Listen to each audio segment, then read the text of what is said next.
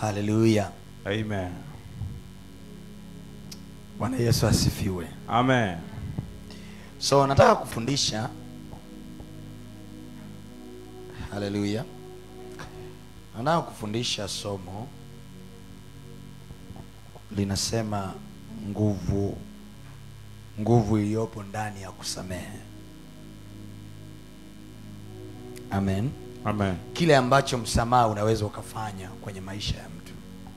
What forgiveness can do. Msamehe sio tu uliosamehewa na Mungu. Hapa nazungumza power that you have. Kwa sababu ni viumbe wawili tu duniani wana uwezo wa kusamehe. Yes. Mungu mbinguni na mwanadamu. Kwa sababu sisi tumeumbwa kwa sura na mfano wake. Kuku na samaki na kenge hawasameheani, wenyewe wanaishi kama wanyama.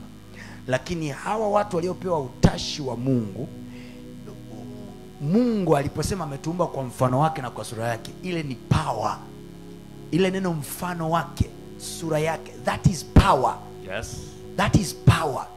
Being like God is a power on itself. Achana kwanza na kupokea roho wa Mungu. Yani kufanana tu na yeye, it is power. Umeelewa paka hapo? Yes. Yani kufanana tu na Mungu peke yake, ile ni power. Kwa anaposema na tumfanye mtu kwa mfano wetu na kwa sura yetu, that itself is power. Kwamba kujua kwamba umeumbwa kwa sura na mfano wa Mungu, ile peke yake ni power, ni nguvu. Ni nguvu ya ajabu. Kiumbe pekee kilichofanana na Mungu duniani. Power. Kwa kinafanya vitu kama Mungu, kina operate kama Mungu, kinaweza kuumba vitu vingine kama Mungu. Yes. Hallelujah. Amen. Naelewa ninachokisema? Amen. So God, Mungu ana power inaitwa power. Mungu ana nguvu yake nyingine. Ukiacha na nguvu ya Roho Mtakatifu, Mungu ana nguvu yake nyingine ambayo of course inazalishwa na Roho Mtakatifu yeye, kwa sababu yeye mtapokea nguvu akisha kuja juu nani? Roho Mtakatifu, nanyi mtakuwa mashahidi wangu. Amen. Amen. Mashahidi wangu. Yes. Kuwa shahidi wa Mungu sio tu kwenye kuambia Yesu anaokoa, Yesu anaokoa. Kuwa shahidi wa Mungu inaenda mbali mpaka kuwa shahidi wa Mungu kwamba Mungu anaweza kusamehe. Ile ukujua kwamba Mungu anaweza kusamehe, kuwaambia watu wengine kwamba Mungu anaweza kusamehe. Watakuuliza, ushahidi wa kwamba Mungu anaweza kukusamehe ni upi? Watakwambia hivi, je, wewe umewahi kusamehe? Yes. Kwa hiyo hii swala la msamaha linaenda mbali. Nguvu ya msamaha sio tu kusema tu nimekusamehe, umenikosea jana nimekusamehe. No, kusamehe unapata fursa ya kuonyesha nguvu ya Mungu. Amen. Na kuwa shahidi wake kwamba God can forgive. Bwana anaweza kusamehe. Bwana anaweza kuponya. Why? Kwa sababu naponya watu wengine. Bwana anaweza kufungua. Why? Kwa sababu nafungua watu wengine. Amen. Sasa Bwana anaweza kusamehe. Why? Kwa sababu nasamehe watu wengine. Amen. Kwa hiyo mtu anayeshindwa kusamehe ni mgomvi wa Injili, ni restrictor of the gospel. Unaposhindwa kusamehe, you restrict the gospel, unaizuia Injili isiende. Watu hawataamini kwamba Mungu anaweza kusamehe kama hatuna ushahidi. Na ndio maana ili mtu asamehe, ili mtu aachilie nguvu ya msamaha, it takes power. Kwa sababu kwa ukweli tunaumizwa. Yes. Kwa ukweli tunapitia vitu ambavyo vinatukera, vinatuumiza na hatuwezi kusamehe. But for us to forgive now, anasema mtapokea nguvu. Yes. Akisha kuja juu yenu nani? Roho Mtakatifu. Kusamehe tu yenyewe inahitaji nguvu ya Roho Mtakatifu. Kusamehe sio tendo la kisaikolojia. Yes. Amen. Kusamehe sio kufunika makosa. Kusamehe sio kusema kwamba, sio kuwa naive kusema kwamba hili haujakosewa. No! Kusamehe sio kusema umekosewa. No, remember, Yesu anasema hivi, nanyi mtakuwa mashahidi wangu. Akisha kuja nani? Juu yenu Roho Mtakatifu. Anasema mtapokea nguvu, kwenye Matendo ya Mitume sura ya 2 pale. Anasema mtapokea nguvu akisha kuja juu yenu Roho Mtakatifu, nanyi mtakuwa mashahidi wangu.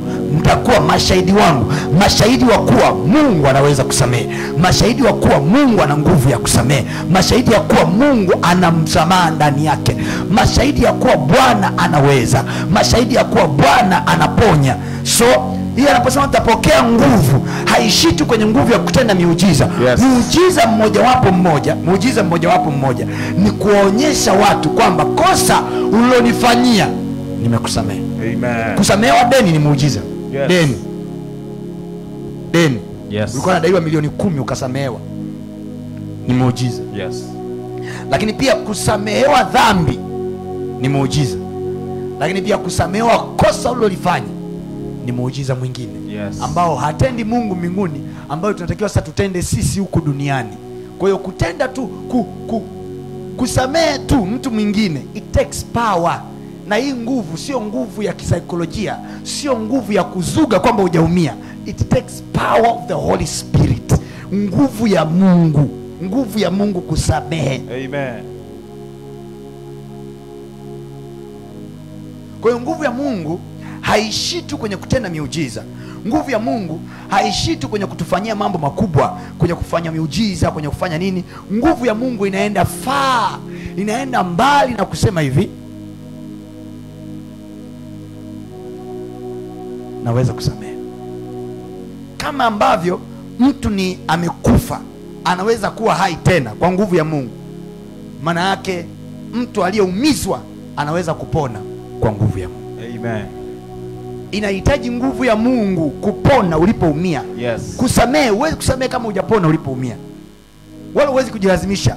Kwa hiyo inahitaji nguvu ya Mungu ikuponye pale ulipoumia, then usamehe. Amen. Ndio maana msamaha sio issue ya kusema hivi nilimuomba msamaha kanisamehe. No. Narudia, it takes power of the Holy Spirit, Yes.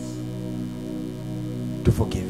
Kwa hiyo kusamehe pia usiishie kusema Bwana Yesu naomba unisaidie kwa nguvu yako Roho Mtakatifu nifanye miujiza. Ask also the power of the Holy Spirit to help you to forgive. Kumbuka anaitwa Roho Mtakatifu, ni msaidizi wetu. Kwa anatakiwa atusaidie kwenye kusamehe. Kama Roho Mtakatifu hata usika kutusaidia kwenye kusamehe, tutakuwa tunajidanganya, hatuwezi kusamehe. Tutakuwa tujasamehe, tutakuwa tunasema hivi mimi nimesamehe, lakini kile kukumbuka unakasirika na unavunja mahusiano. Wengi wanasema hivi nimekusamehe lakini sitaki mazoea na wewe. Mwana mpotevu alipofanya makosa akaenda nchi ya mbali, Biblia inasema akatapanya mali kwa uasherati. Anasema baada ya muda akafikiri moyoni mwake, akarudi nyumbani kwao akasema baba nimekosa. Kwa sababu baba yake alitoka kumlaki. Wengi wanadhani kwamba mwanampotevu alisamehewa na baba yake kwa sababu alisema naomba unifanye mimi mmoja wa wafanyakazi wako. No, Biblia inasema baba yake alitoka kumlaki kabla hajaongea naye lolote. Because the father was ready. Leo nilikuwa naongea na mwanangu mmoja wa kiroho, alikuwa ananiambia baba I'm sorry, kuna vitu alifanya huko nyuma. Akaniambia baba I'm sorry na nini. Nikamwambia hivi fathers are always here. Mimi niko hapa Life Chapel International. Hamna nataka niondoa hapa. Amen. Mtaenda you find me here. Yes. And mioyo ya mababa haibadiliki kwa sababu ya makosa ya watoto. Mtu ambaye ni matured kweli in the things of God, he does not have to change his ways kwa sababu ya watoto. Na mimi siwezi hata kumlaani mtoto aliondoka hili kanisa au aliyewahi kunifanyia jambo baya au aliyewahi kunisema vibaya. Siwezi kumlaani kwa sababu gani? Kwa sababu najua one day mimi kama nilikuzaa, one day utanitaka. You need me. Sasa nisije nikaja baadaye na kupata kama mtoto wangu, yeye anakupata mtoto uliyelaaniwa. Alafu aliyelaani mimi mwenyewe niliyekulaani. That's why I don't curse people.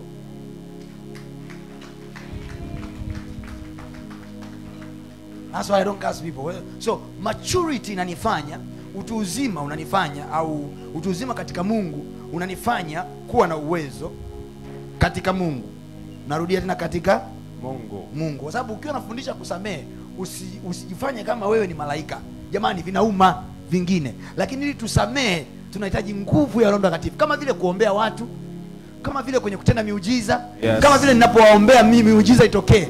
Vivyo hivyo, ili nisamehe jambo la mtu mwingine, inanihitaji tena nipate nguvu ya Roho Mtakatifu. Kwa sababu nguvu ya Roho Mtakatifu ikija, hainiachi hivi hivi, kwanza inaniponya. Ama unanisikia vizuri? Nguvu ya Roho Mtakatifu ili uweze kukaa sawa na mwanao aliyekufanyia lolote gumu, kwanza kabisa inaanza kukuponya wewe. Yes. Kwa sababu huwezi kusamehe kama hujapona. Kwa nguvu ya Roho Mtakatifu inaingia ndani yako, inakuponya kwanza, inakuganga lile donda ulilowekewa na mtu, alafu ikishakuponya then una uwezo wa kusamehe. Sasa huwezi kusamehe kama hujapona huko ndani, na huwezi kupona kama hujaruhusu nguvu ya Roho Mtakatifu ingie kukuponya. Kwa hiyo unapotaka uponyaji, unapotaka nguvu ya, unapotaka kusamehe, anza kwanza kuomba kupona. Yes. Heal my heart, O Lord. Amen. Ponye moyo wangu e Bwana kwa Roho wako Mtakatifu. uponye moyo wangu Bwana, hapa nimeumizwa, nahitaji nguvu ya Roho Mtakatifu wako kuniponya. Uniponye Bwana kwa nguvu ya Roho Mtakatifu wako. Then nguvu ya Roho Mtakatifu inapokuja, inapoganga kile kidonda, automatically unajikuta amani inaingia tena, furaha inaingia tena. Yes. Sio kwamba uyakumbuki, hata ukiyakumbuka hayana nguvu tena. Amen. Hata ndio maana nasema hivi, ni nguvu ya Mungu hiyo. Kwa sababu lazima tujiulize swali, sisi Mungu anatusameheje? Maana vimo vyetu sisi vinatisha. Geukia jirani yako, ambie na cha kwako kigumu. Au wenzangu nyewe mmezaliwa. Bikira Mariamu mwenyewe alikuwa anahitaji msamaha wa Yesu. Alikuwa anahitaji damu ya Yesu imtakase. Ulikuwa hujui hilo? Mama yake Yesu aliyemzaa Yesu, na alihitaji damu ya Yesu ili akombolewe. Kwa fact ya kwamba ni mama yake Yesu haikufanya wewe kuwa mtakatifu. Haleluya. Amen. Haleluya. Amen. Haleluya. Kwa inahitaji tupate nguvu ya Roho Mtakatifu. Hii nguvu ya Roho Mtakatifu iingie ndani. Alafu kwa nguvu hii tunapiga hatua. Kwa nguvu hii, kumbuka anasema mtakuwa mashahidi wangu. Sasa mashahidi hapa sio mashahidi tu wa kusema Yesu anaponya miguu, Yesu anaponya vichwa. Mashahidi hapa wa kusema pia Yesu anasamehe. Yes. Kwa sababu unaposema wewe ni shahidi wa kwamba Yesu anafungua waliofungwa, kwa jina la Yesu utafungua walio. So inabidi tujifunze vyumbani mwetu wenyewe kwa mamlaka ya jina la Yesu, sio kwa amri yangu mimi, kwa mamlaka ya jina la Yesu. Jeni, ninamsamehe kwa jina la Yesu. Amen. Ninamsamehe. Kwa Biblia inasema lolote muombalo kwa jina langu litafanywa na Baba. Usijitumainie wewe kuweza kusamehe kwa nguvu yako. Ni ngumu, inauma, inachosha, haiwezekani. Yes. Haleluya. Amen. Kwa unatakiwa ukae mahali useme, nakupa hapa tiba ya milele. Ukae mahali useme kwa mamlaka ya jina la Yesu, Bwana, mume wangu ameniudhi, ila kwa jina lako. Kwa sababu kwa jina lako ndio nayaweza mambo yote. Nayaweza mambo yote kwa jina la Yesu. Jamani, hatuyawezi kwa sababu tuna akili. Hatuyawezi kwa sababu wana saikolojia wametuganga. Hatuyawezi kwa sababu vitu vilikuwa ni vya kawaida. Vitu vingine ni vigumu, vichungu, kama Lazaro kufa kaburini. Ila kwa jina la Yesu wafu wanafufuliwa. Kwa jina la Yesu magonjwa yanaponywa. Yes. Kwa jina la Yesu visivyowezekana vinawezekana. Amen. Hivyo hivyo kwa jina la Yesu nisiyoweza kusamehe na yasamehe. Amen. Kwa unarudi nyumbani, unakaa kwenye kochi lako chumbani kwako kwa machozi mengi, kwa mamlaka ya jina la Yesu ninamsamehe mume wangu kwa jina la Yesu, si kwa uwezo wangu wala kwa nguvu yangu, ila kwa jina la Yesu ninamsamehe, kwa sababu hili jina linaweza mambo yote. Yes. Hili la kusamehe ni gumu kusamehe, lakini Bwana kwa jina la Yesu.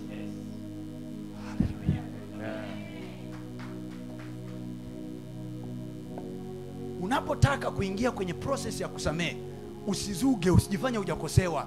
Amini umeumia, alafu amini hivi, hapa siwezi kutoka kwa nguvu zangu, alafu unaziitia sasa nguvu za Mungu. Kwa nanyi mtakuwa mashahidi wangu akisha kuja juu yenu Roho Mtakatifu. Kwa hiyo nguvu ya Roho Mtakatifu ikija pale inaganga moyo. Nguvu ya Roho Mtakatifu ikija pale inaganga ile ndoa yenye shida. Nguvu ya Roho Mtakatifu ikija pale inaganga yule ndugu yako ambaye mmegombana naye miaka mingi. Ile nguvu ya Roho Mtakatifu unajikuta sasa sio wewe tena. Haleluya. Amen. Sio wewe tena unayeongea, sio wewe tena unayetembea barabarani, ila kinachotembea ni nguvu ya Roho Mtakatifu iko ndani yako, imenyamazisha kimya sauti. Kwa sababu kinachofanya tusisamee ni zile sauti zinazokuja moyoni.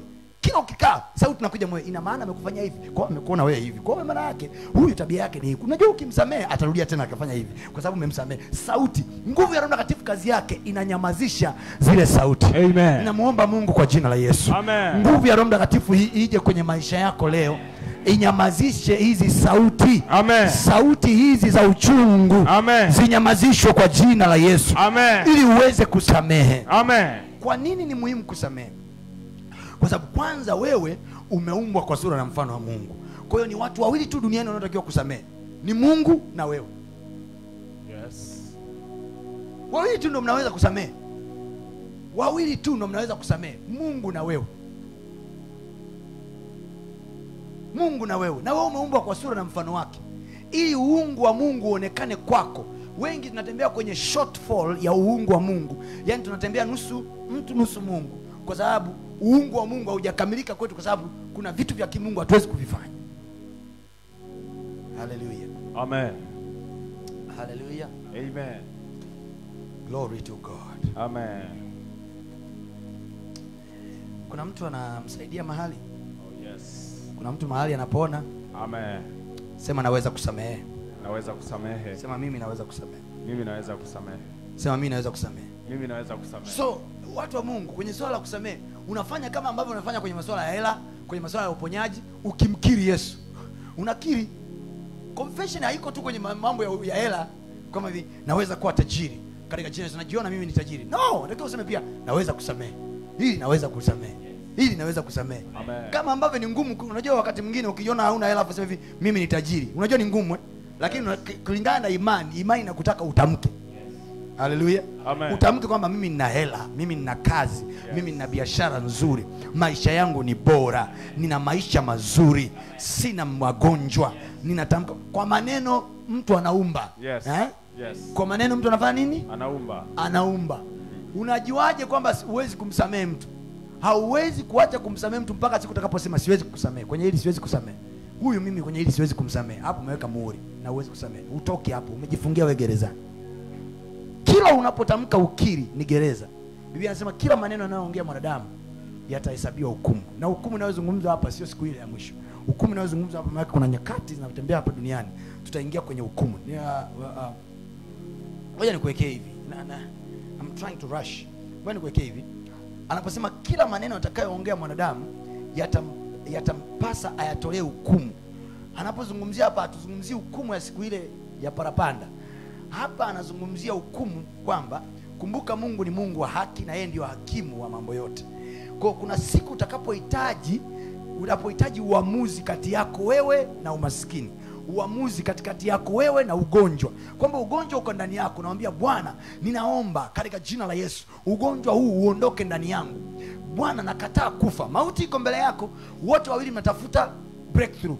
Mauti natafuta kuingia kwako na wewe unatafuta kutoka kwake. Yes. Kwa wote wawili mnashindanishwa kwenye kesi. Mko mbele za Mungu. Mauti nasema hivi, huyu mimi namdai, anatakiwa afe, na wewe unasema hivi, Bwana niokoe na mauti hii. Hapo inatakiwa itoke hukumu. Nani ameelewa? Hapo inatakiwa itoke hukumu. Mmoja wenu lazima ashinde. Yes. Mmoja wenu kati yenu nyote wawili lazima ashinde. Mmoja ashinde, amshinde mwingine. Kwa siku ile ya hukumu linapotokea jambo la mauti, siku ile ya hukumu linapotokea jambo la kupata kazi au kupata fedha, yanarudiwa maneno yako, yanatafutwa maneno yako sasa uliowahi kuyatamka. Mungu anasema hebu nileteni vitabu vyake. Nileteni taarifa zake huyu mtu. Kwani amewahi kuongea nini na nini? Vitabu vinaletwa. Vitabu vikiletwa pale mbele, vikiletwa vile vitabu vikiwa vinasomwa namna hiyo, atasema tarehe 28 mwezi wa 9 huyu mtu aliwahi sema atakufa.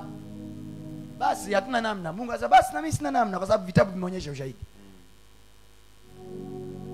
Yes. Hivi ndivyo walokole wanavyokufa. Hivi ndivyo walokole wanavyokuwa maskini.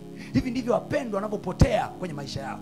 Kwa nini? Kwa sababu kwenye maisha yao wako na mahali ambapo walishajiingiza kwenye hukumu.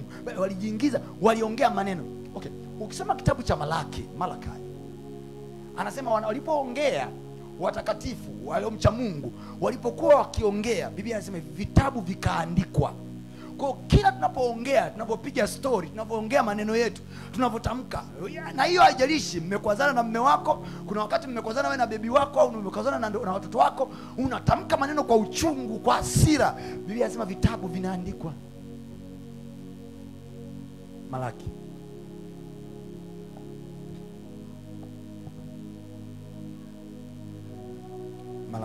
Umefika pale?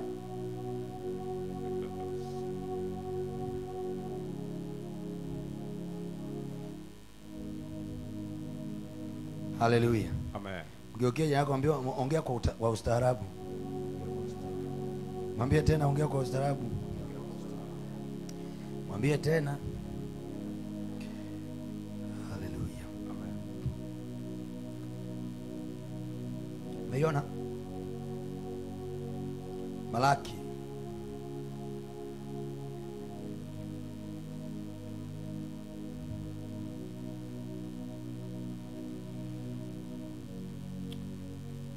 Sura ile ya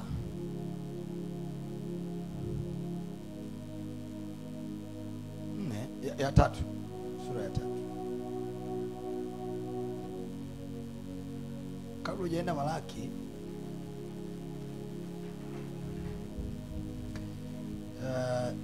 Nina maandiko kama matatu hapa nataka nikusomeshe kidogo.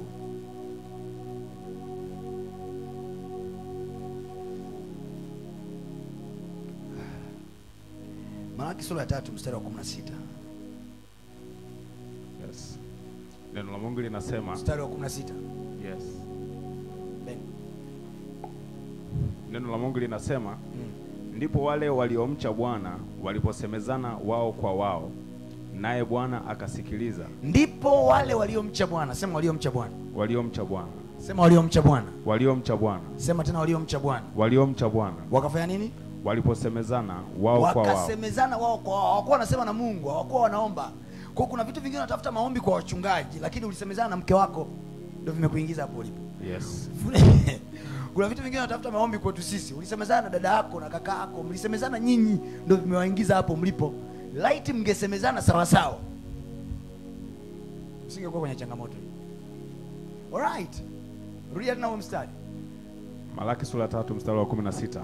Ndipo wale waliomcha Bwana waliposemezana wao kwa wao, naye Bwana akasikiliza, akasikia. Na kitabu cha ukumbusho Bwana alifanya nini? Akasikiliza. Okay, nakwambia kumbe Bwana anasikia. Bwana anasikia. Mwambie na kumbe Bwana anasikia.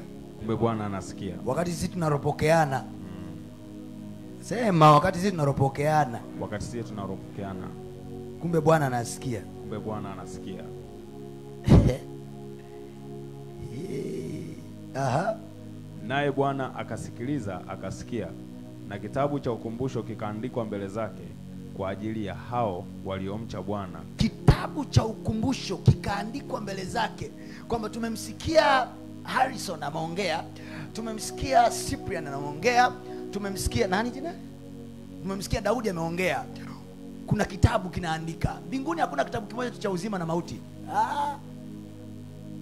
Kuna vitabu vingine vinavyorekodi maneno yako. Kwa sababu gani? Kwa sababu maneno yako yanabaki mbinguni kama proof, kama alama. Kwa hiyo siku utakapokuja kuwa na uhitaji ambao ni halisi, kinafunguliwa kile kitabu. Hivi aliwahi kusemaga nini huyu? Kwa tunapoambia msiseme maneno yasiyofaa, sio kwa sababu tunawaambia kwa sababu hatuoni maisha magumu. Tunayaona, lakini usiseme maneno. Yaani wewe usiseme. Pigwa unapopigwa hilo usiseme hivi, michizi. Yes.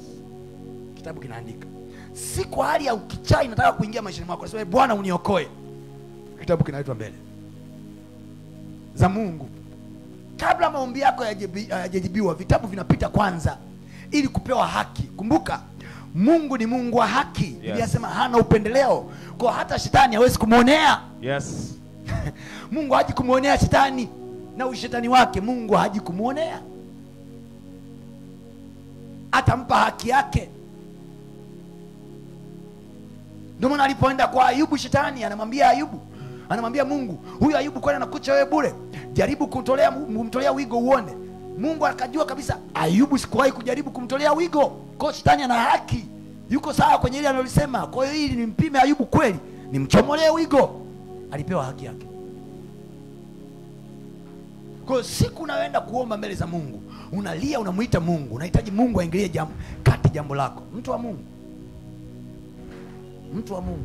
Yes. Nikwambie kitu. Amen. Vitabu vinafunguliwa.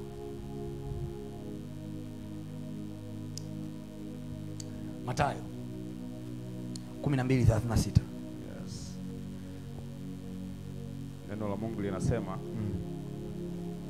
basi nawaambia kila neno lisilo maana watakalolinena wanadamu watatoa hesabu ya neno hilo siku ya hukumu. Kwa kuwa kwa maneno yako utahesabiwa haki. Kwa kuwa kwa maneno yako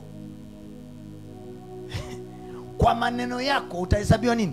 Haki. Haki. Haki hapa, haki ya kuwa na kazi. Yes. Haki ya kuwa na ndoa njema. Haki ya kuwa na watoto. Amen. Haki ya kuwa na biashara nzuri. Yes. Haki ya kuwa na maisha mazuri. Yes. Lakini pia haki ya kuugua. Haki ya kufa. Yes. Haki ya kuendelea mbele kuishi. Amen. Kila maneno watakayanena wanadamu. Yes. Biblia inasema yasio na maana watatoa hesabu yake. Siku gani? Siku ya hukumu. Siku ya hukumu. Mstari unaofuata nasemaje? Kwa kuwa kwa maneno yako utahesabiwa haki. Kwa kuwa kwa maneno yako utahesabiwa haki. Kwa hiyo hauhesabiwi haki kwa sababu umetembea njia nzuri. Hauhesabiwi haki kwa sababu umefanya mambo kuwa mazuri. Mtu wa Mungu, unahesabiwa haki kwa sababu ya maneno yako. So huyu Mungu tena anatuambia, Yesu anasema, jamani, tafuteni kwanza ufalme wake na haki yake, na mengine yote mtazidishiwa. Yeye anayehesabuje haki? Anahesabu haki kwa maneno. Anasema kwa maneno yako utahesabiwa haki, na kwa maneno yako utahukumiwa. Huko anasema utafuteni kwanza ufalme wake na haki yake, na mengine yote mtazidishiwa. Kwa hiyo kuna mambo unayoyatafuta. Tuna kwenye ile Mathayo 6 anasema hayo mambo mnayoyatafuta hata wa mataifa wanayatafuta, na Baba yenu wa mbinguni anajua mnayo mahitaji. Anajua mnayahitaji hayo, anajua. Kwa hiyo kama Baba wa mbinguni anajua tunayahitaji, tunaomba ya nini? Tumejazana makanisani, watu wamejaa elfu nyingi, wanatafuta maombi, wanaomba kwa Mungu mambo ambayo Mungu anajua wanayahitaji. Kana kwamba unamwambia Mungu hajui, kwamba Mungu wewe hujui kama mimi nina shida zako. Mungu wewe hujui kama mimi nina shida ya gari sasa hivi, ndio shida yako. Mungu hujui kama tatizo lako, hujui kama mimi nina shida ya milioni 2. Mungu, ukiwa unatafuta hela, ukiwa unatafuta maisha mazuri, ukiwa unatafuta vitu mbele za Mungu, itafute haki yake. Amen. Haki yake unaipataje? Kwa maneno yako. Kwa hiyo unatakiwa useme kwa maneno yako, kabla hujaenda mbele za mtumishi wa Mungu, kabla hujamtafuta mchungaji, kabla hujamtafuta Mungu, kabla hujamuita Jehova, kabla hujafunga na kuomba, kwa maneno yako uanze kusema wewe mwenyewe mimi ni mzima. Kwa maneno yako uanze kusema wewe mwenyewe mimi nina maisha mazuri. Amen. Nina chakula kizuri. Ninakula vizuri, ninaishi vizuri. Katika jina la Yesu, Mungu ananibariki, nimebarikiwa, nimeinuliwa, ninaongezeka. Ninaweza kusamehe. Mimi haya yaliyonitokea maishani mwangu yangeweza kumtokea yeyote, lakini Bwana ameona naweza. Ndio maana ameruhusu yatokee kwangu. Amen. Sasa mimi nashinda hili lililoko kwenye maisha yangu, ninalishinda. Amen. Kabla hujaja kumtafuta Mungu, kwa sababu ukija mbele zake akupi zaidi ya haki yako. Hana upendeleo huyu. Hana upendeleo, sidhani hata kupendelea. Hakupi zaidi ya haki yako, anakupa kulingana na level ya haki yako.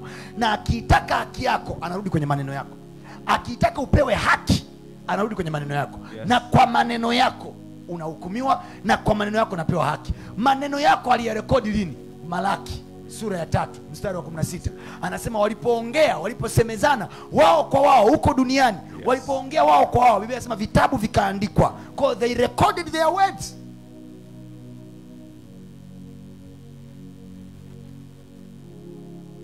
Vitabu vikaandikwa, alafu vikafanyaje? Vikaletwa mbele za Bwana. Havikuandikwa tu, viliandikwa vikaletwa mbele za Bwana. Sasa nazungumzia kile msamaha kinachoweza kufanya.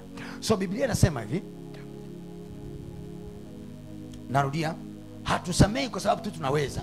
Tunasamehe kwa sababu hii kusamehe ni kuitafuta haki ya Mungu. Usisahau Mathayo 6:33 anasema hivi, utafuteni kwanza ufalme wake na haki yake, na mengine yote mtazidishiwa. Kwa hiyo sisi tuko busy tunatafuta mazidisho, wakati hatujakaa kwenye kanuni ya kupata ufalme wake na haki yake.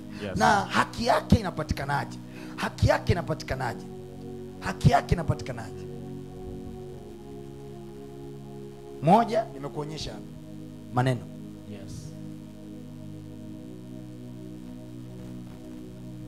Of course, Biblia inasema kwa moyo mtu huamini hata kupata haki, na kwa kinywa mtu anakiri hata kupata wokovu. Kwa maana yake bado ukiri unarudi pale pale. Kwa hiyo haki iko kwenye kukiri kwako. Haleluya. Amen. Bwana asifiwe. Amen. Bwana Yesu apewe sifa. Amen. Hello. Amen.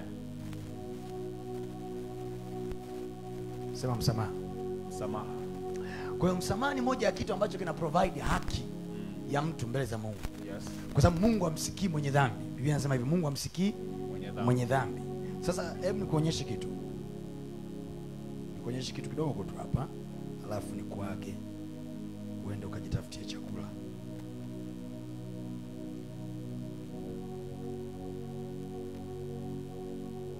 Haleluya. Amen. Nenda kitabu cha Mathayo.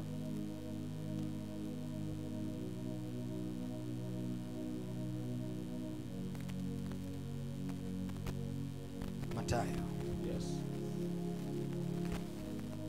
Yesu alikuwa anafundisha. Hello? Amen. Anafundisha kuhusu ufalme wa mbinguni. Bwana asifiwe. Amen. Bwana Yesu asifiwe. Amen.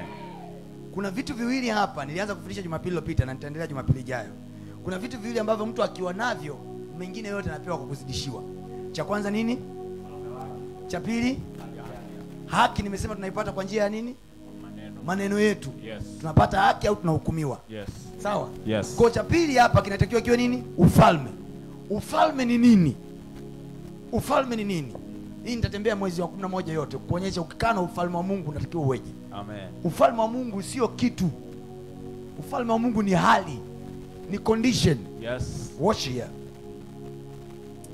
Mathayo 18 mstari wa 23. Neno la Mungu linasema, Yes. kwa sababu hii ufalme wa mbinguni umefanana na Ufalme wa nini? wa mbinguni. Ufalme wa nini? Wa mbinguni. Ufalme wa nini? Wa mbinguni. Of course haya maneno huwa yanatumika interchangeably. Kuna ufalme wa Mungu na ufalme wa mbinguni. Yes. Nitakufundisha siku nyingine tofauti yake. Lakini kwa sasa tunazungumzia ufalme wa mbinguni. Ufalme wa mbinguni unabaki bado kuwa ufalme wa Mungu huo huo. Amen. Sawa? Amen. Sawa? Amen. Kwa sababu ufalme wa mbinguni hamna anayetawala mwingine pale isipokuwa Mungu mwenyewe. Yes. Right? Yes. So anauita ufalme wa mbinguni hapo. Anasemaje? Yes. Kwa sababu hii ufalme wa mbinguni umefanana na mfalme mmoja aliyetaka kufanya hesabu ya watumwa wake. Ufalme wa mbinguni umefanana.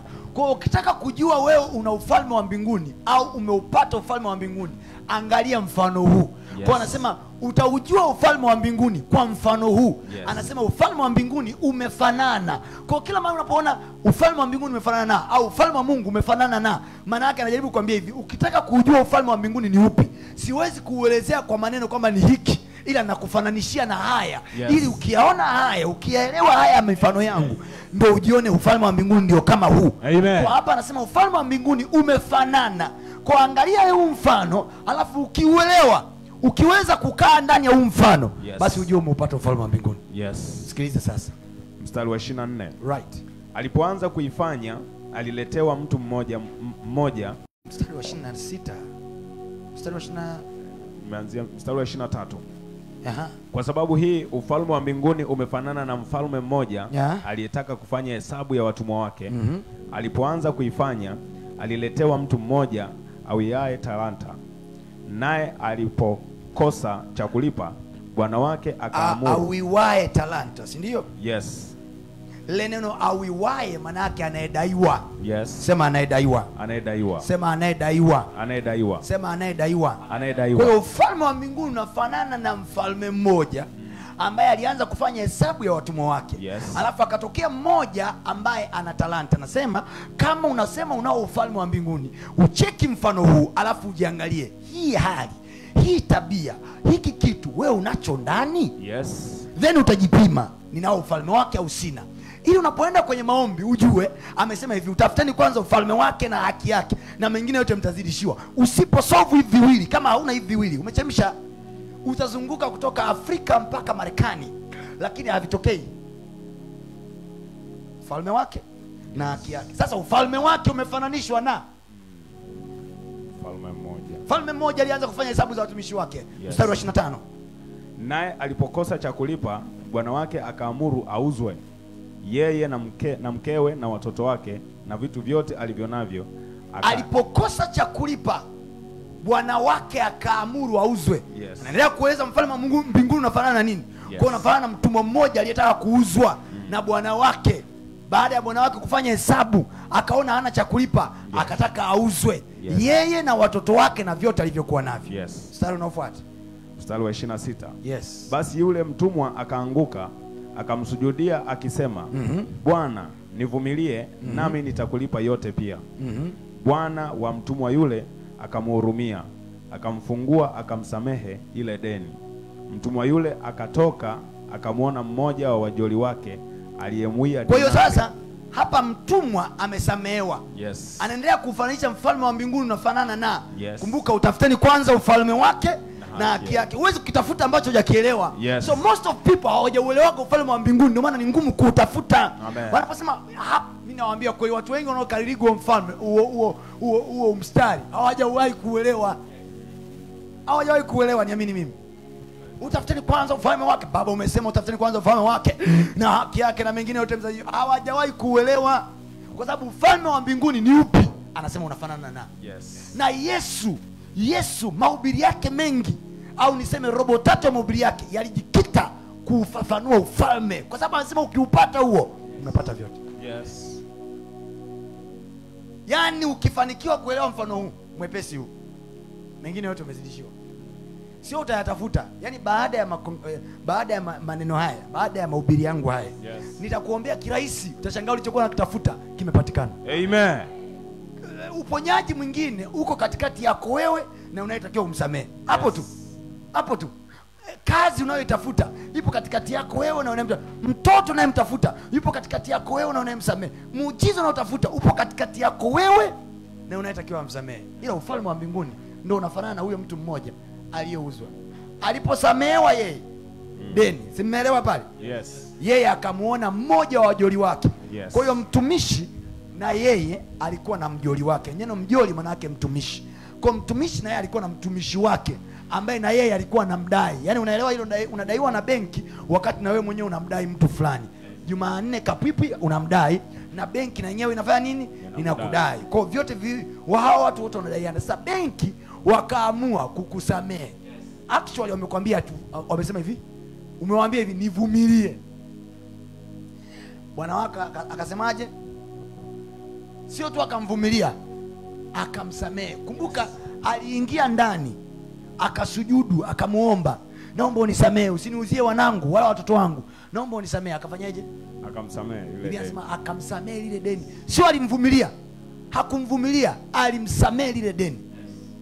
Kwa sababu itakiwa amvumilie ili alipe baadaye. Yes. Bwana wake akaamua kufanya nini? Kumsamehe. Kumsamehe. Right? Yes. Then yeye alipotoka kusamehewa alipotoka yeye kusamehewa, akatoka nje, kamkuta mtu anayemdai. Yes. Angalia alichokifanya. Mstari wa 28. Mtumwa yule akatoka, akamwona mmoja wa wajoli wake aliyemwia dinari 100, akamkamata, akamshika koo, akisema, akamkamata, akamshika koo. Daudi njoo.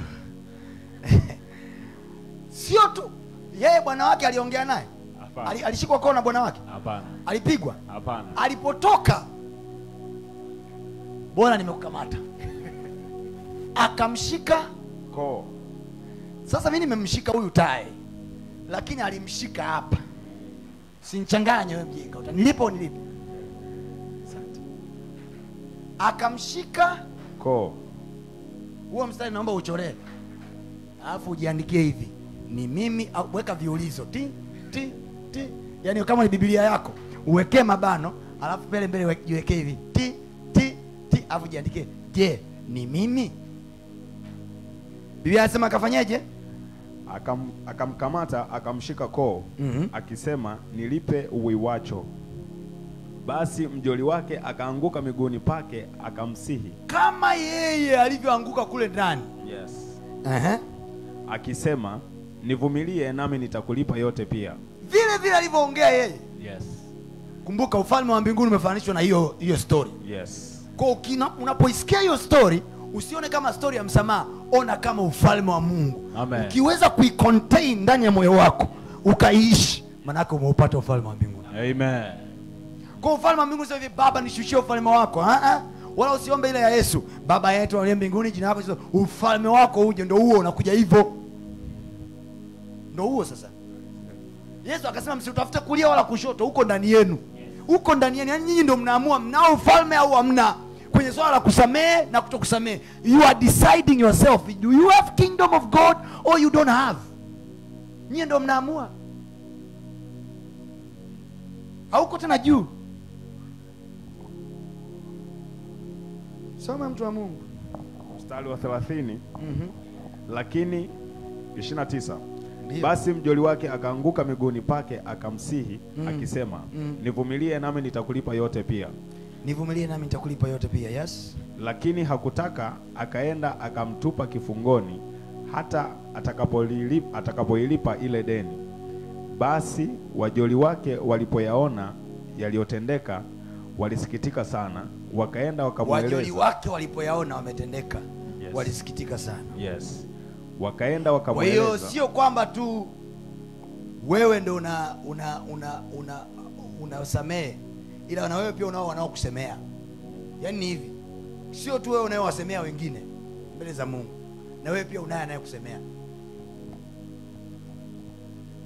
Okay? Yes. Wajoli wake walipoyaona yaliyotendeka, walisikitika sana. Wakaenda wakamweleza bwana wao yote yaliyotendeka. Ndipo bwana wake akamuita tena. Yes. Akamwambia, ewe mtumwa mwovu, ewe mtumwa mwovu, nalikusamehe wewe deni ile yote uliponisihi. Nawe je, haikukupasa kumrehemu mjoli wako kama na wewe je, haikukupasa kumrehemu mjoli wako kama mimi? Kumbuka nilikwambia tumeumbwa kwa sura na mfano wa nani? Wa Mungu. Kama Mungu alivyo na uwezo wa kusamehe, yes, watu wengine wanatakiwa wajue Mungu anaweza kusamehe, sio kwa kumuona Mungu akiwashukia. Yes.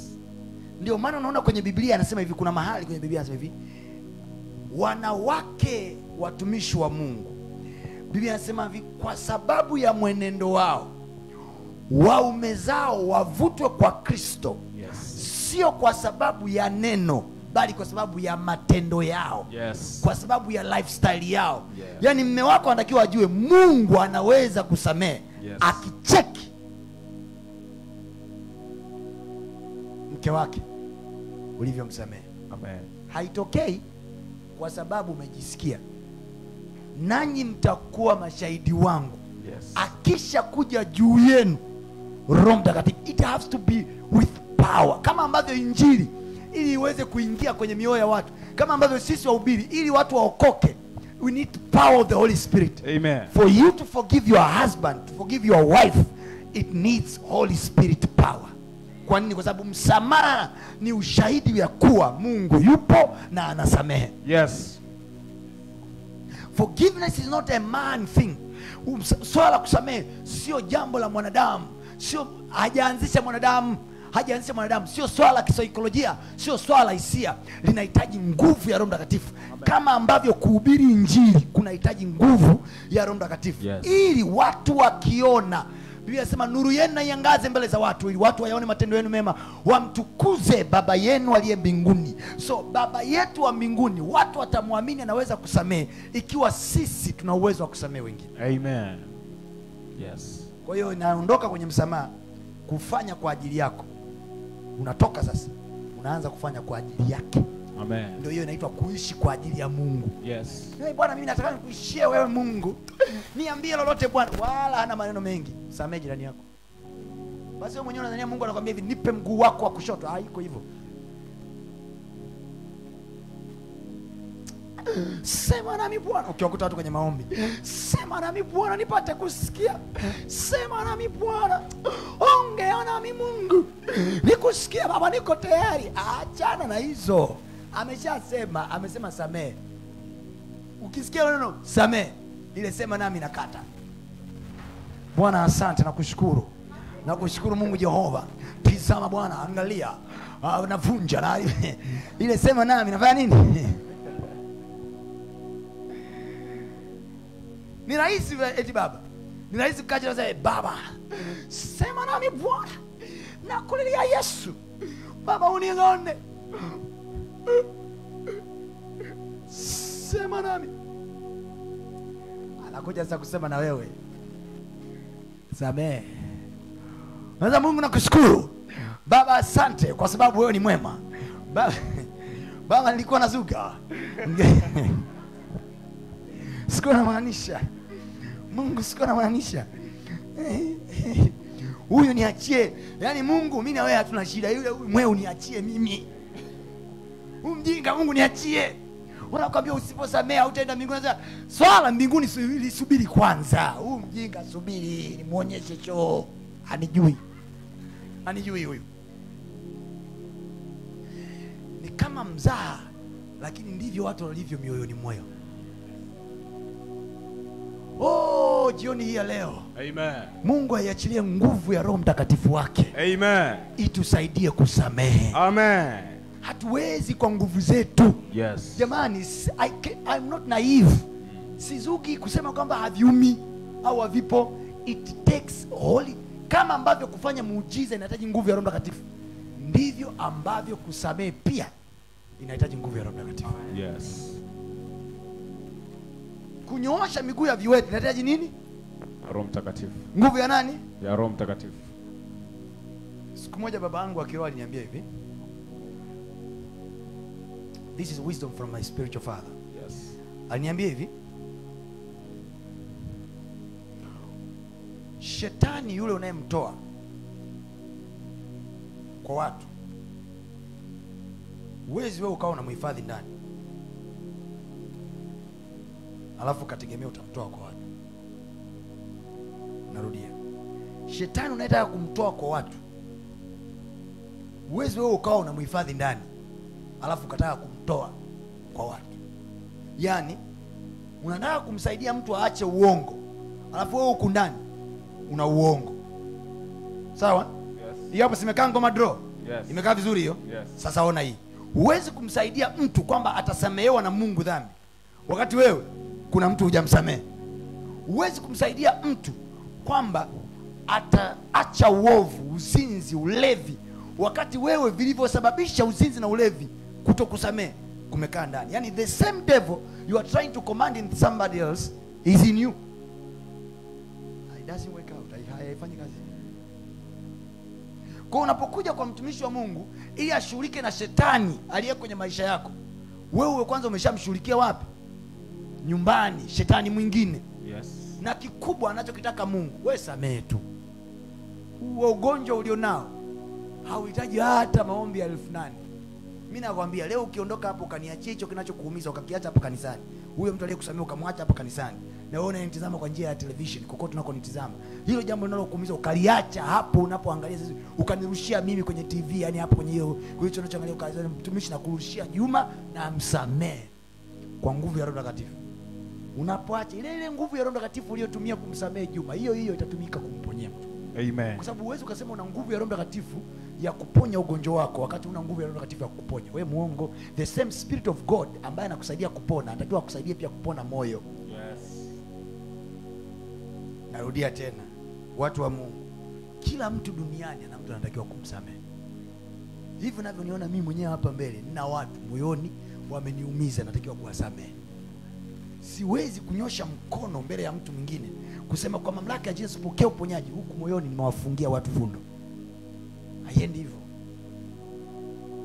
Wanasema Waswahili, mtu mzima akivuliwa nguo uchutama, anakubali aishi, asubiri jioni ingie, atembee arudi nyumbani, kutakucha.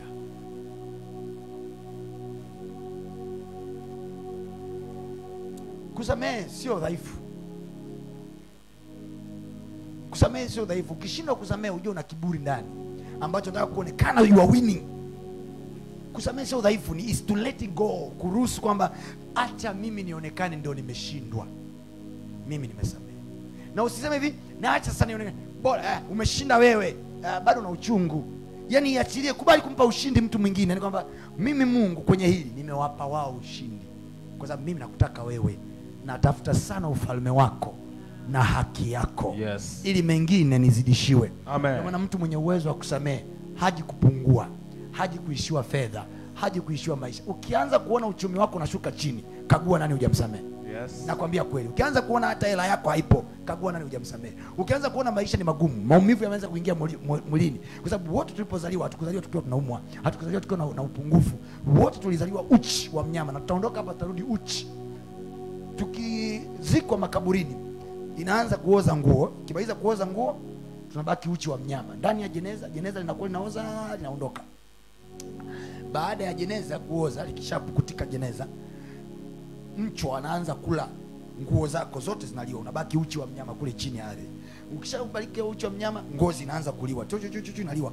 Baadaye inabaki mifupa. mifupa haiozi. Kwa anaposema uchi, unabaki uchi to the extent ya mfupa. Skeletons don't rot, don't decay. Hallelujah. Amen.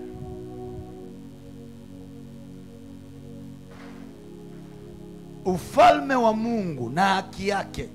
Kwa hapo anasema ufalme wa Mungu umefananishwa na mtu aliyemsamehe mtu deni. Yes. Kwa maana yake ufalme wa Mungu ni nini? Kumsamehe mtu deni. Yes. Unaposema natafuta ufalme wa Mungu, usitafutie juu wala chini. Baba, jifunue kwa ufalme wako. Niko hapa Bwana na utafuta ufalme wako. Ufalme wa Mungu utafuta kanisani. Ufalme wa Mungu Biblia inasema uko ndani yenu. Maana yake wewe ndio una nguvu ya msamaha. Ukisamehe, the day umesamehe, umeupata ufalme. Na anasema hivi, mkiwa nao ufalme na haki, mengine mnayotafuta mtazidishiwa. Havipo vitu kwa sababu hatujasamehe. Yes. Naomba nimalizie kwa kusema haya maneno. Watu wa Mungu, mpo? Mnanielewa? Mnanielewa au mmekwama?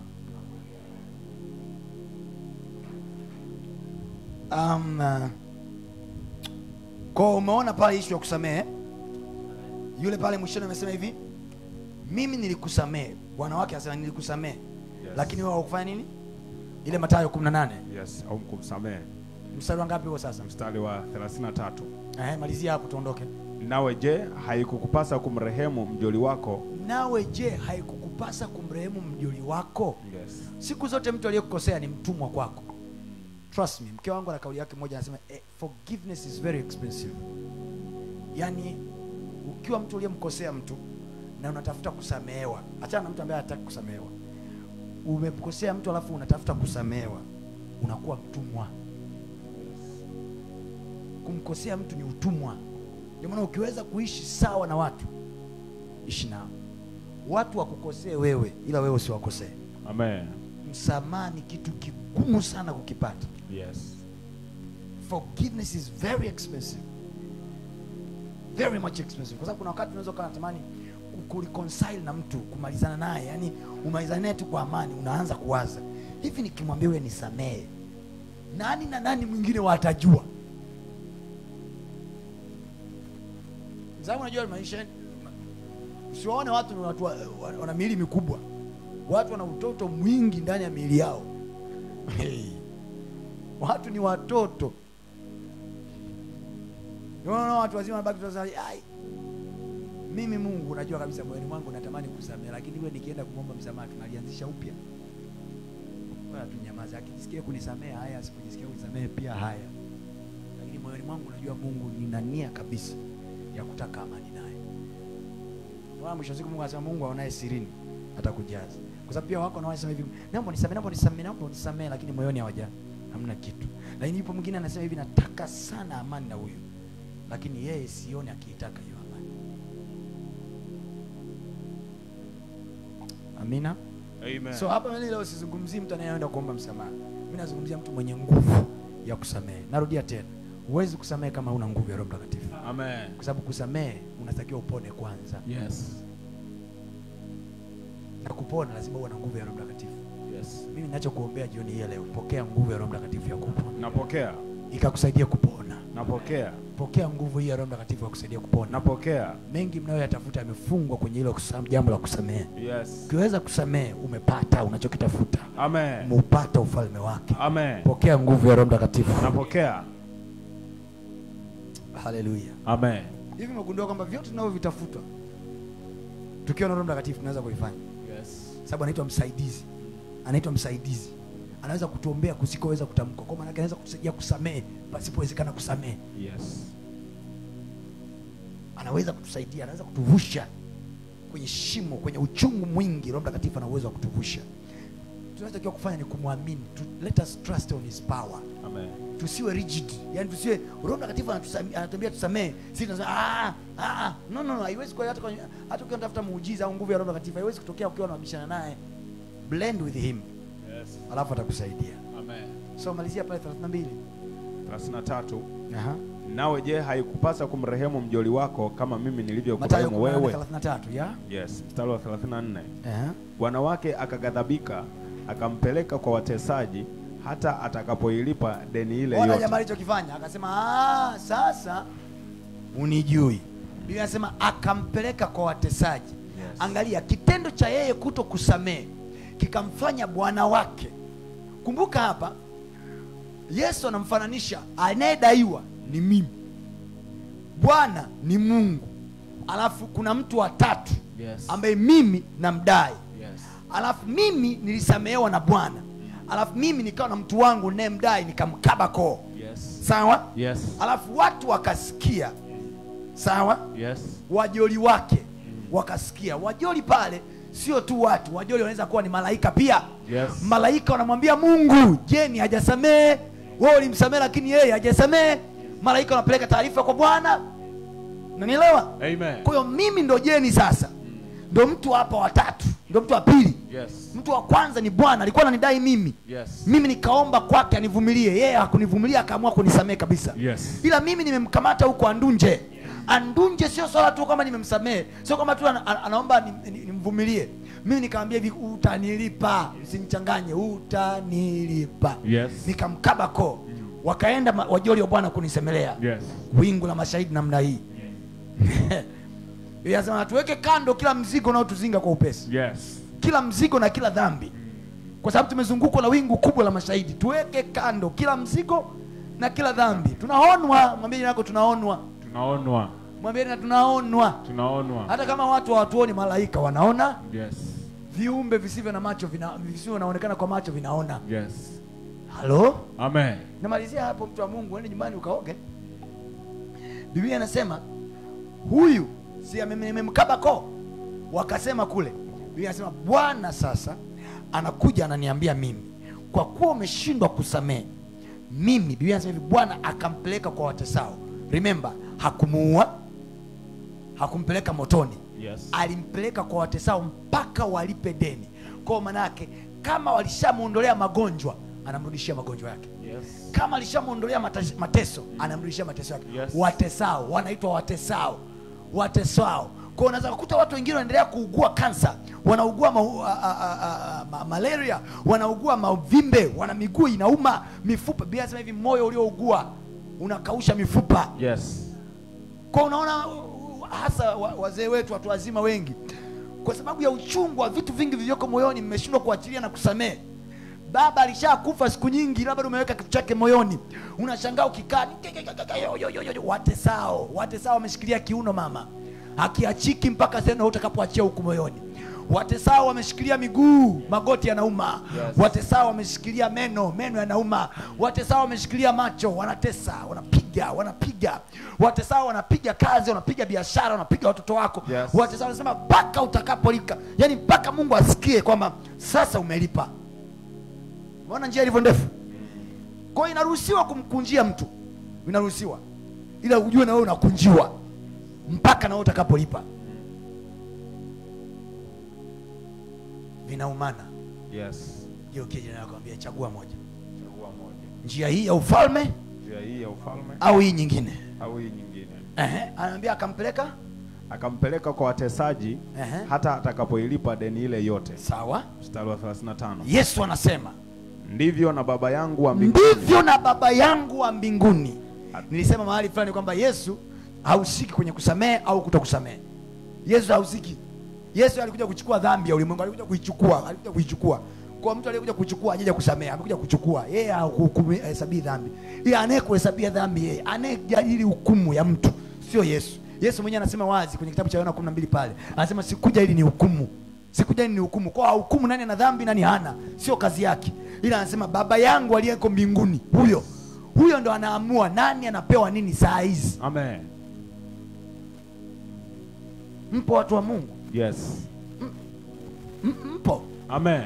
Biblia inasema hivi, Baba yangu aliye mbinguni, Yes, atawatendea ninyi hivyo hivyo. Yes. Msipofanya nini? Msiposamehe kwa mioyo yenu kila mtu ndugu yake. Imagine, Baba wa mbinguni atakufanyia hivyo hivyo usiposamehe. Tumalizie mstari wa sura ya 6, Mathayo hiyo sura ya 6. Sikiliza hii alafu itakuponya. Yes. Hii ni muhimu sana kuliko chochote. Amen. Muhimu sana hii.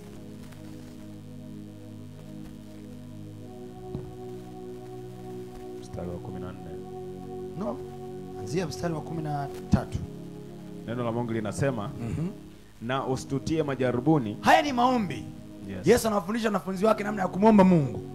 Anasema na usitutie majaribuni. Ameanza pale mstari wa juu pale 11 kuanzia mstari wa 10. Anashuka na baba yetu aliye mbinguni ameenda nayo, akafika mahali anasema tusamehe dhambi zetu. Alafu hapa mstari wa 13 sasa anasema hivi, na usitutie majaribuni, lakini utuokoe na yule mwovu. Mwovu hapo magonjwa. Yes. Hello. Amen. Mwovu hapo dhiki. Yes. Mwovu hapo shida. Yes. Mwovu hapo madeni. Mwovu hapo yote uliokuja ili ni kuombee leo. Amen. Anasema utuokoe na yule mwovu. Aha. Kwa kuwa ufalme ni wako. Kwa kuwa ufalme, kumbuka, tafuteni kwanza ufalme wa Mungu. Yes. Na haki yake. Na mengine yote mtazidishiwa. Amen. So Yesu anasema kwa kuwa ufalme ni wako, na nguvu na utukufu hata milele. Amina. Amina. Kwa maana mkiwasamehe watu. Hajaishia hapo. Yesu akasema hiyo maombi haijibiwi mpaka hapa chini mstari wa 14. Yes. Kwa maana mkiwasamehe watu makosa yao. Mkiwasamehe watu. Mkiwasamehe nyani? Watu. Watu. Kwa naona niona comedy kimoja leo mchana. Mtu anasoma Biblia anasema hivi kwa maana jinsi, kwa maana gani? Jinsi ufalme Mungu aliupenda ulimwengu, mama yako aliupenda. Baba.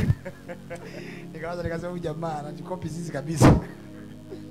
Anyway, amesema kwa maana jinsi anasema kwa maana mkiwasamehe watu makosa yao. Amesema mkiwasamehe mbuzi? Hapana. Anasema mkiwasamehe watu. Mkiwasamehe tembo? Hapana. Anasema mkiwasamehe nyani? Kwa maana mkiwasamehe watu makosa yao. Na baba yenu wa mbinguni atawasamehe. Kwa hiyo swala la kusamehewa sio baba leo nimekuja. Mtu wa Mungu, kama ulikuwa umefunga siku 40 kwa ajili ya Mungu ya kusamehe dhambi yako, fungua kale. Au samehewe kwa sababu umefunga. Ona condition ya kusamehewa. Kusamehewa sio kusema Yesu naomba unitakase kwa damu yako. Shusha damu yako Bwana, damu yako ya thamani kanitakase Bwana. Mtu wa Mungu, hizo ni mbwembwe. Condition ya kusamehewa hiyo hapo. Yes. Kwa maana nyinyi mkiwasamehe watu makosa yao. Na baba yenu wa mbinguni. Wala sio mimi. Yesu hajasema mimi nitawasamehe. Alisema baba yenu wa mbinguni atawasamehe. Kwa nini anasema baba yetu? Kwa sababu kuna possibility kabisa, kwa sababu hawa watu by this time wako na Yesu. Naomba usikilize ufunuo utakusaidia. Hawa watu by this time wako na Yesu. Kama ni mchao, hawa watu wako na Yesu. Kwa Yesu yuko naye hapa. Anamwambia ukisamehe watu na baba yako wa mbinguni atakusamehe. Kwa Yesu anajiondoa kwenye equation. Anasema mimi sihusiki kwenye swala la kusamehe hapo. Mimi dhambi yako nishaichukua. Mimi nishakufia. Mimi nishamalizana na wewe. Ila swala wewe kumalizana na baba aliyeko mbinguni sihusiki. Kwa hiyo unaweza ukawa na Yesu hivi. Na ndicho kinachotokea kwa wana wa Mungu wengi. Unaweza ukawa na Yesu hivi lakini hujasamehewa. Yes. Sio kwamba ukiokoka neti ndio umemaliza. Amesema ukiwasamehe watu na baba yenu wa mbinguni atawasamehe. Amen. Kwa tunao watu kibao wana Yesu lakini baba wa mbinguni hajawasamehe. Yes. Ila Yesu anaye. Na kanisani wamejaa. Yesu anaye anatenda miujiza katikati yao. Yesu anaye anawaponya magonjwa. Yesu anaye anawafungua na wanaona kabisa nilimuomba Bwana akaniponya. Yes. Na nilimuita Bwana akanifungua. Wanaye Yesu yuko katikati yao akitenda miujiza kila wakati, lakini baba yao wa mbinguni hawajamalizana. Why? Because hawajasamehe watu. Yes.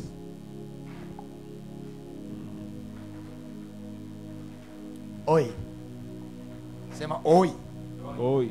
Upo? Yes. Mkiwasamehe watu. Kwa hiyo kuwa na Yesu katikati yenu.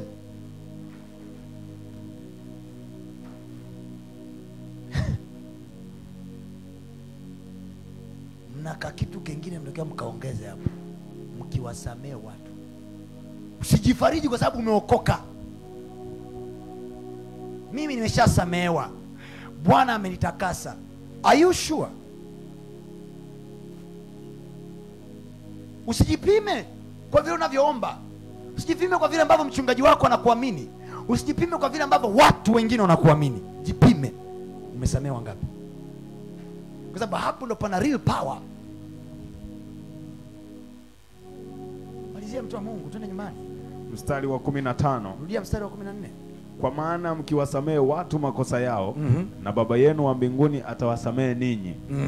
Bali msipowasamehe watu, sema bali msipowasamehe. Bali msipowasamehe. Ile neno bali msipowasamehe maana yake ni kwamba muwe mmefunga, hamjafunga, muwe mnakubalika katikati ya watu, hamkubaliki. Uwe ndo wewe unajidai ndio Pastor Tony Kapola, nchi nzima inakujua.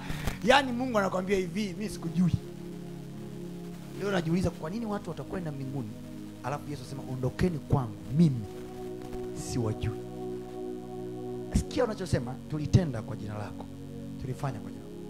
Unajua watu kwenda mbinguni sio mainjili makubwa mpaka tutishane. Unajua parapanda Italia wala sio kutishana. Swala la kwenda mbinguni ni principle nyepesi kama hizo. Forgive. It shall be forgiven. Your sin. Amen. Anasema bali ninyi msipowasamehe watu makosa yao, wala Baba yenu hata wasamehe ninyi makosa yenu. Hata tukifunga siku 40? Ndio. Nauliza, hata tukifunga siku 40? Ndio. Hata tukijikatakata, tukiamua tuingie 3 kavu, samehewe. Nijibu basi. Samehewe. Tukiamua tupige 3 kavu, hapana, kumwomba Bwana atusamehe, hakuna msamaha. Tukivaa nguo za magunia, hakuna msamaha. Tukiacha kula nyama, samehewe. Tuamue tusile nguruwe, samehewe. Tuamue kula mchicha peke yake, hakuna msamaha.